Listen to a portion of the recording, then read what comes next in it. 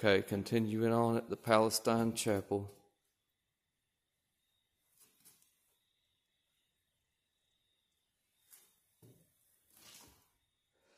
Somebody wrote help on the door. Oh my gosh.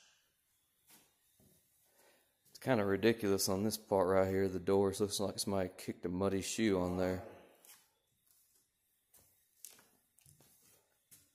And this one little pew seems creepy sitting here all by itself like this. It's pushed apart quite a lot of distance away from the other ones. Sit right here in this corner, see if I get anything different to happen here.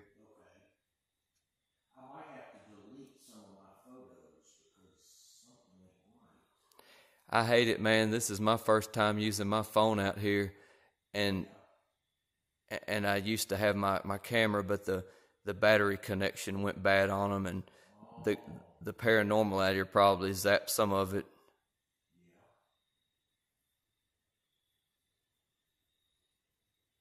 Guess how many runs Robert has made so far now? How many? 10, and he's only made $1 tip so far. Y'all, if y'all ever go to a bar, restaurant, or anywhere with a server, please do tip your person of service whenever possible, because we are hurting a lot right now. I know that's off topic from the paranormal, but That's terrible.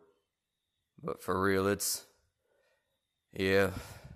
Drivers, people may think that drivers make a lot of mileage, but they really don't. And the delivery fee does go straight to the pizza restaurant itself. It goes into their wallet, not your own.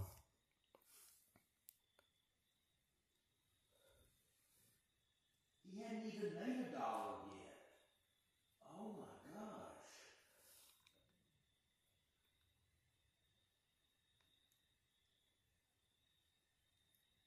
That's just the dude I'm investigating with over here, but I've tried to still been seeing if I can catch anything weird. Yeah. I almost want to go walking out in the cemetery, but it's a little... Get a picture of me up there before I blow those candles out. Yeah.